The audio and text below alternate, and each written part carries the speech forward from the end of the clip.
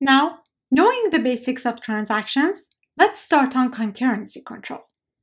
As we discussed earlier, concurrency control aims to preserve the isolation and consistency of transactions in a database management system. In this section, we will focus on lock-based, timestamp-based, and validation-based protocols for concurrency control. Then, we will briefly discuss multi-version schemes that maintain several versions of each database object. Let's start with lock-based methods. A transaction needs to leave a database in a consistent state after it completes. It is not required to keep the database in a consistent state while in operation. The reason behind this is that the requirement is too restrictive and might not let us perform the tasks required within a transaction. A simple example is that if you want to perform a money transfer transaction, you have to add and deduct. And while one is performed and one is on the fly, the database state is inconsistent, which is okay as long as within the commit time, it returns to the consistent state. However, transactions may also abort, and that is where we need to bring in considerations about the inconsistencies they have introduced within the transaction. We briefly discussed the effect of aborts when we were discussing anomalies that can happen within the system. While the expected outcome of a transaction is to commit, we have to make sure the effect of those aborted will not remain in the system, and in case of interleaved transactions, does not affect transactions that use the changes made by the aborted transactions. Undoing the effects of an aborted transaction is also performed using a process called rollback. For example, say the transactions T1 and T2 shown here are banking transactions. T1 reads the value from account A and deducts 100 from it. T2, following that, reads the current value of account A and account B and adds 2% interest to each of them. Then T2 commits. Then T1 is aborted after T2 is committed.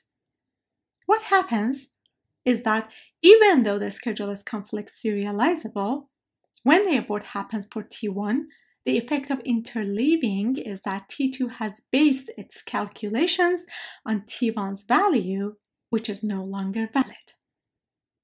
Bringing in possibility of aborts in the definition, we can redefine a serializable schedule as a schedule whose effects on any consistent database instance is guaranteed to be identical to that of some complete serial schedule over the set of committed transactions. Now, in our example, are we doomed or is there a cure?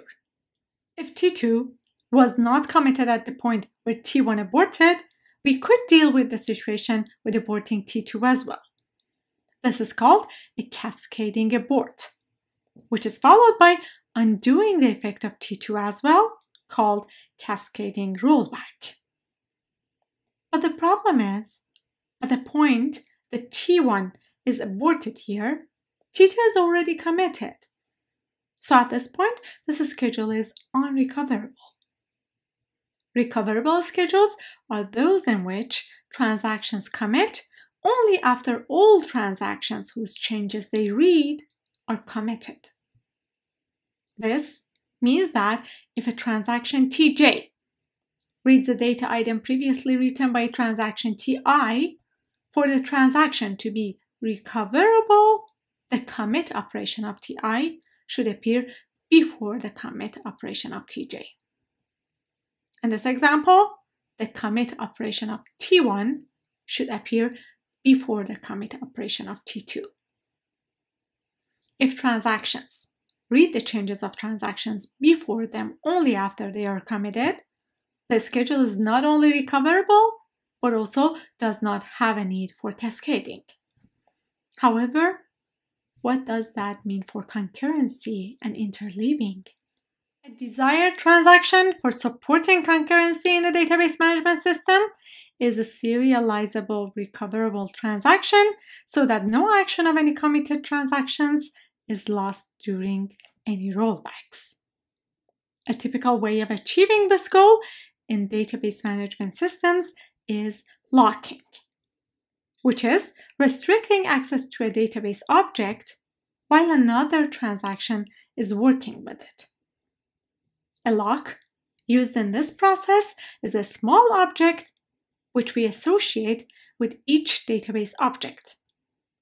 It could be shared or exclusive.